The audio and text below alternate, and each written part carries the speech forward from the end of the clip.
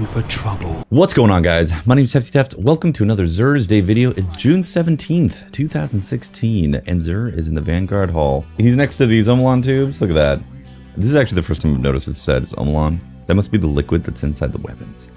Oh my gosh. Look at this stuff, plus a Thunderlord. Oh my god. Provides death from above and headstrong for Fist of Havoc. Can provide some interesting builds if you want to run max armor in this type of stuff, and also be able to get death from above. This roll comes with increased intellect, increased strength, inverse shadow, second thoughts, and infusion. It's definitely not the helmet that you think of to wear with Titans. You know, Armamentarium gets quite a bit of love.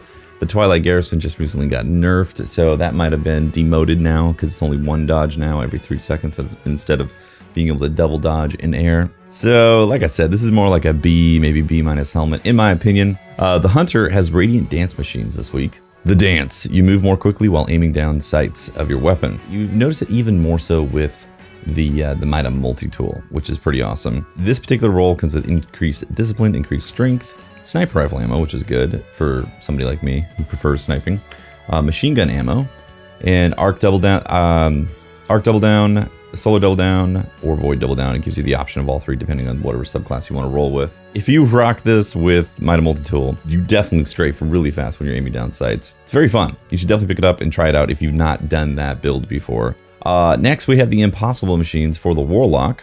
Lightning Rod unlocks the Stormcaller subclass node Landfall for free. Yeah, Landfall is great. You pop your Stormcaller. I'm contacting Destiny servers, oh my god. You pop your Stormcaller and boom, people are dead around you. This comes with increased discipline, increased strength, snap discharge, momentum transfer, scout rifle reload, and rocket launcher reload. Finally, we got the Thunderlord, the heavy weapon machine gun with arc, the OG Thunderlord. Lightning rounds. This weapon fires faster and more accurately the longer the trigger's held. It also creates lightning discharge as well. I'm not saying that correctly, so forgive me, but I believe it's either on kills or actual damage on enemies. It'll spark lightning to other enemies. It's great. It's a great heavy machine gun. And also for the Legacy engram, we've got chest on there, so you can pull stuff that you probably already have. And there it is. I got weaseled, guys.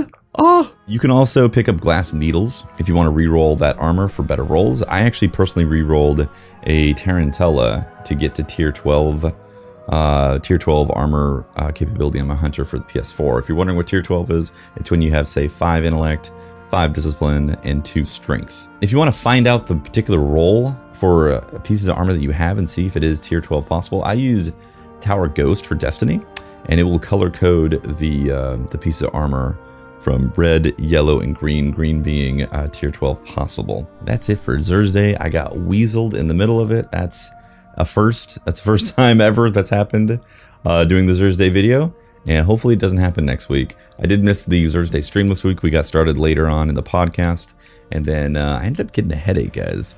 I needed to lay down. I still have a little bit of a headache, but you know, it's all good. I'm here making this video, and hopefully you enjoyed it. I will see you guys next week. Thank you again for all the support.